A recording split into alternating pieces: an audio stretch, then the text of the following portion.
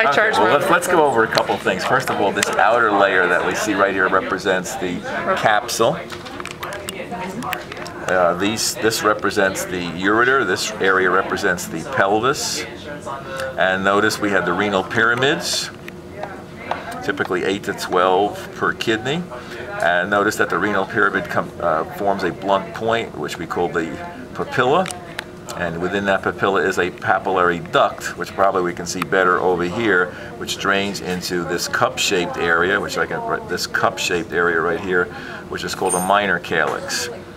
Here's another example of a minor calyx. So right in here we would have a papillary duct or ducts, which would drain the urine into a minor calyx. The minor calyces join to form a major calyx, and then all of these major calyces join to form this number 4, which is the renal pelvis, and then we exit via the ureter to go to the bladder. The other thing we looked at in lecture class was the blood supply to the kidney, and so here we see the renal artery. This branches into segmental arteries.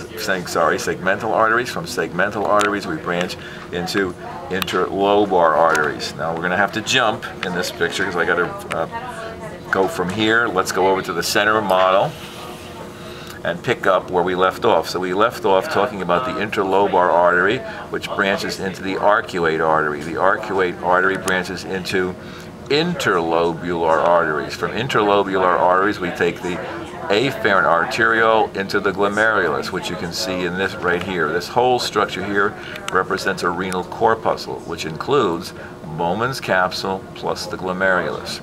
So going back again, we took the interlobular artery to the afferent arteriole into the glomerulus. We leave the efferent arteriole to go into what are called peritubular capillaries.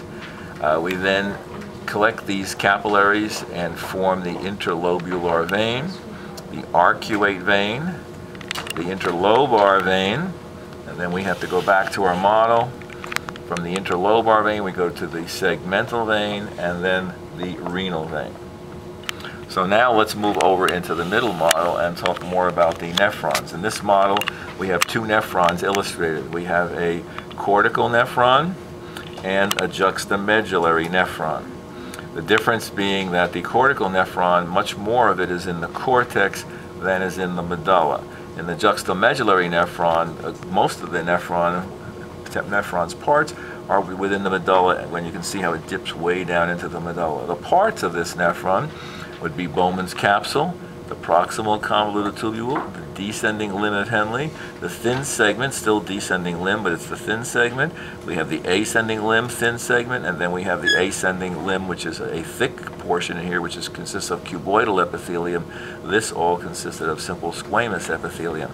We continue up to form the distal convoluted tubule, which comes in contact with the afferent arteriole.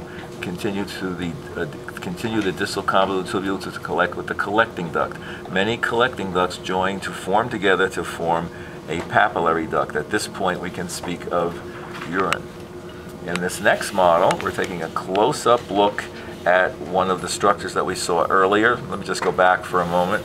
In this picture we saw the glomerulus and we saw the whole structure of the renal corpuscle. So what we're going to do now is focus more closely on this structure in the last plate. So we move over here, and now we're taking a look at the renal corpuscle exposed. We have Bowman's capsule, also called the glomerular capsule. We have the glomerulus, which consists of glomerular capillaries. These capillaries are covered by podocytes with their pedicels. These little markings that you see represent the pedicels, or finger-like structures that provides a filter for the blood. And of course what's going to happen is the blood will enter through the afferent arteriole, enter into all of these capillaries, and exit through the efferent arteriole. What is going to exit the capillaries right here is going to be glomerular filtrate, which will move first into the proximal convoluted tubule, and notice the brush border in the proximal convoluted tubule.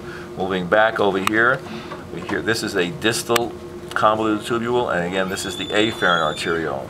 These cells of the distal convoluted tubule, you can see, are columnar. They represent the macula densa, which is a structure that can sense salt levels. In the afferent arteriole, we have juxtaglomerular cells, or JG cells, which are able to sense pressure changes. These two structures together are referred to as the juxtaglomerular apparatus.